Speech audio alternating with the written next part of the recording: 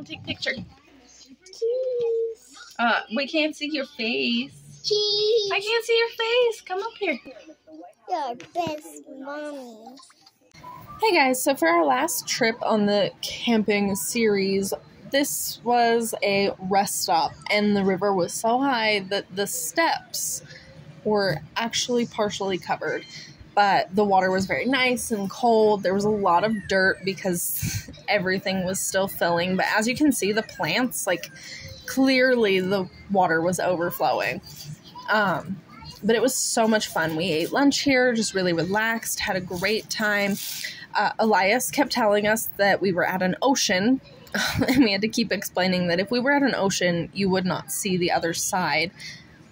Now, I don't remember exactly where the rest stop was, but I know that it was very close to Hanging Lake, and it was super cute, very fun.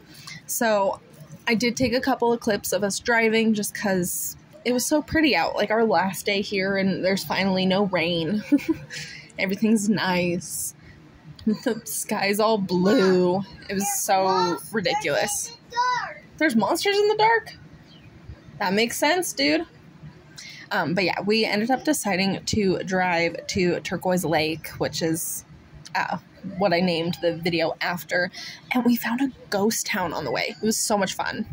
So this part of the road, we had to go over a bridge, and the video ended up being awful because I realized my fear of heights is really just a fear of man-made things. I am fine with mountain roads. I am not fine with bridges. Oh my god. So with all the terrifying content out of the way, let's go back to the beautiful drive. This is where it got a little bit bumpy, but it was completely worth it, especially because we went to a spot that we go to a lot, especially throughout my whole childhood, and it was exciting to be able to show this place to the boys and just really have fun, I guess.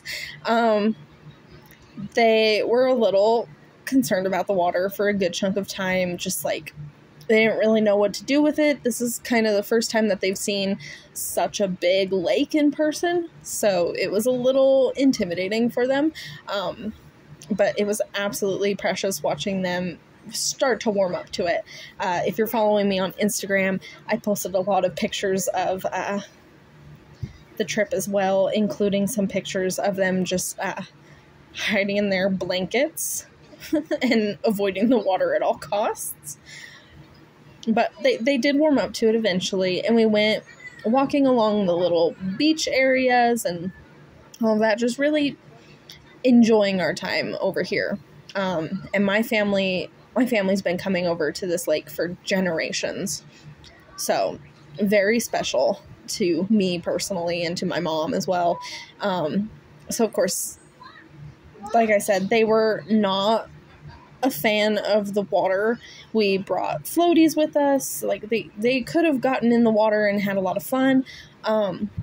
So this clip, of course, it led to me capturing the thumbnail and everything, but it was really me trying to get them in the water and also recording simultaneously their first time getting into a lake.